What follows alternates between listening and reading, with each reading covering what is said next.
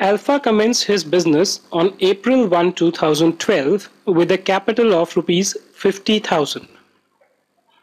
From the following data, compute the closing capital applying the accounting equation.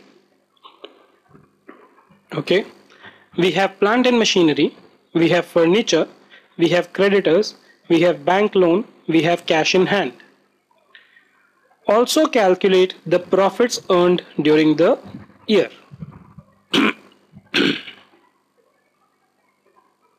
So let us see. You are told you have to apply the accounting equation. So shall we first write down the accounting equation? The accounting equation says that assets is equal to liabilities plus capital. Right? Now if we look at the data given to us, we know the opening capital, right, as on April 1, 2012. Right?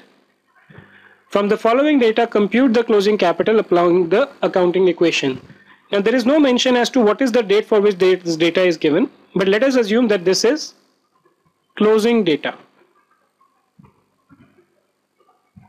Right? Why do we conclude that this is the closing data? Because you are supposed to calculate the profits earned during the year as well. Right? So if you compute the closing capital using this data, then you can calculate the profits. We'll come back to it. Let's first concentrate on computing the capital. So if you apply this thing, first you have what? Plant and machinery. So let's look at the asset side. And I'll just compute these separately because now the number of data is more. So in asset you have plant and machinery 50,000.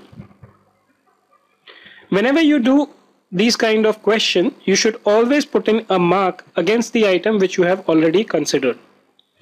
I always follow this ever since I was a student. The reason being that reminds you whenever you are going through the data that look, this is what I have completely done. And the earlier this habit you develop, the better it will be for you as you grow in your accounting career. So I have done plant and machinery, so I have marked a tick here with a yellow one. Then I have furniture.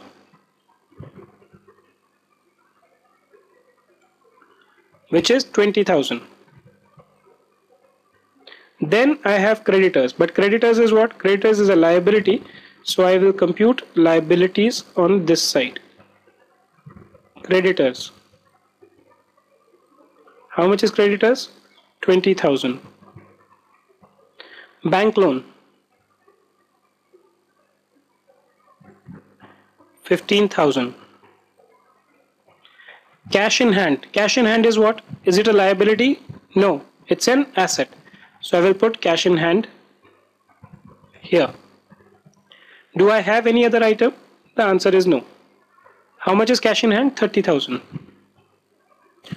Now what I notice, I am completed with all the items because I have put in a tick against all these. But there is an opening balance of capital also. So what do I do with this? Let's just hold on to it because this accounting equation you have to do on a particular date. So let us do the total of assets and liability. Total of assets is 50 plus 20, 70 plus 30, 100,000. Liabilities is 20 plus 15, 35,000. Now what I do is I will put on these values in the accounting equation. So my asset is equal to 100,000. My liabilities is equal to 35,000. So the difference is going to be what? It's going to be my capital. Right? Or in other words, capital is equal to 100,000 minus 35,000. We take this 35,000 to the other side of the equation, or 65,000. So I am done with the first part of the question, which says compute the closing capital. Right? So applying the accounting equation, I have computed the value of the closing capital.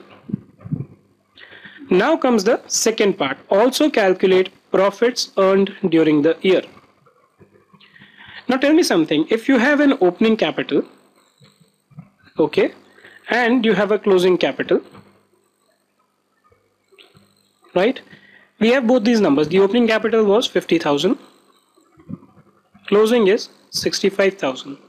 So what is the increase between these two? Normally, leave alone this question for the time being, if I have to just explain to you logically, normally you might have an opening capital, plus you add the profits during the year, less you reduce the drawings or the withdrawal made from capital during the year, and then you get the closing capital, right? But in the present case, there are no drawings which are given in any of the data. So this means that when to the opening capital we added profits during the year, we would have arrived at closing capital, right? Or in other words, profits plus opening capital is equal to closing capital in this particular case that we are talking about.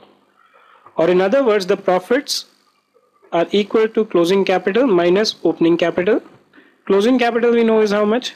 65,000 minus opening capital is 50,000.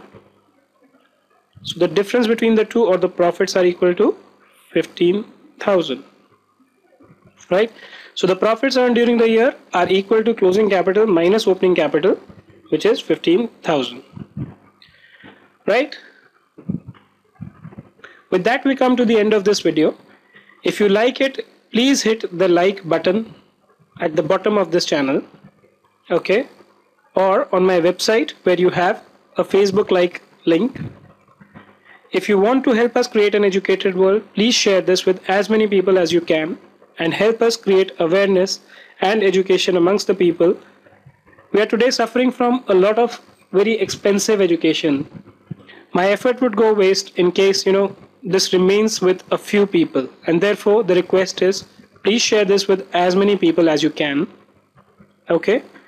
With that, I am signing off. This is Arinjay, your tutor for this lesson. We wish you all the success in life. Have a very happy learning, and look forward to seeing you in further accounting classes and videos, which will be regularly updated on our website, iedubook.com. Thank you very much.